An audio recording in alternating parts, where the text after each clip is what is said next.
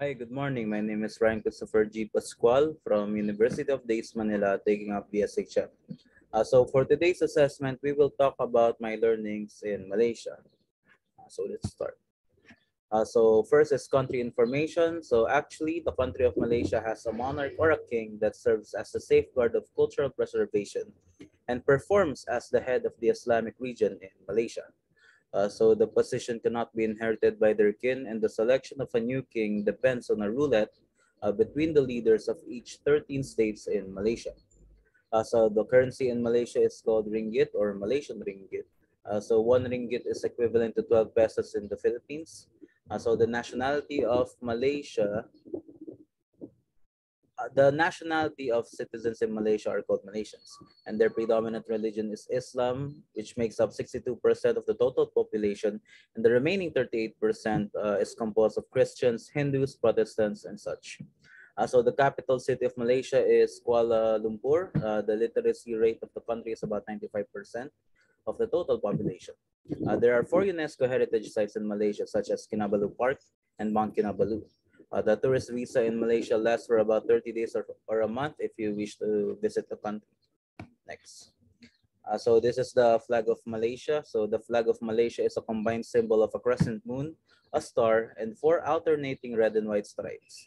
To give it a breakdown, one out of the 13 stripes represents the federal territories of Malaysia, and the remaining 13 constitutes the 13 federal states of Malaysia.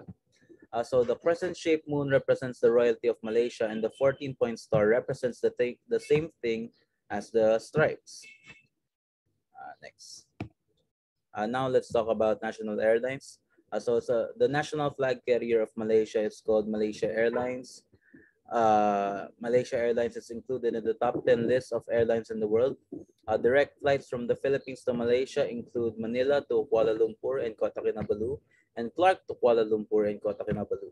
Additionally, airports from Manila, Clark, and Cebu also offers a direct flight to Peninsula Malaysia and Borneo, Malaysia.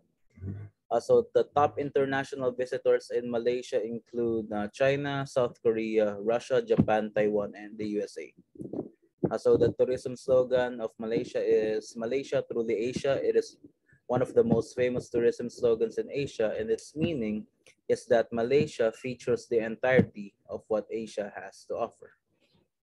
Now let's talk about the top destinations and attractions in Malaysia.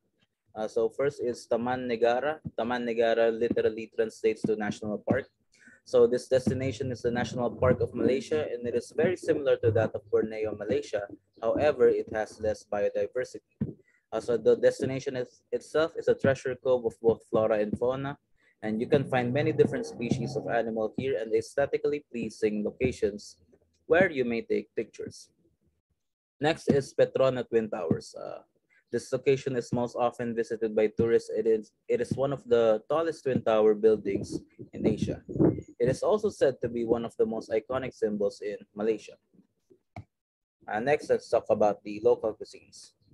First is bakute. Bakute is a pork rib dish cooked in broth, and it is popularly served in Malaysia and Singapore.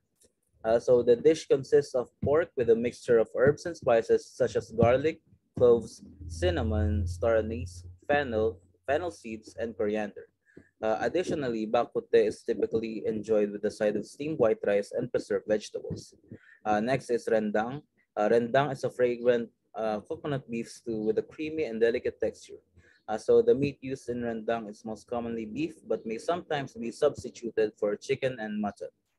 Furthermore, it is stewed in coconut milk with spices such as ginger, chili, galangal, lemongrass, garlic, shallot, kaffir lime leaves, and turmeric. And that's all for my learnings in Malaysia. I hope you have learned something as well. Thank you.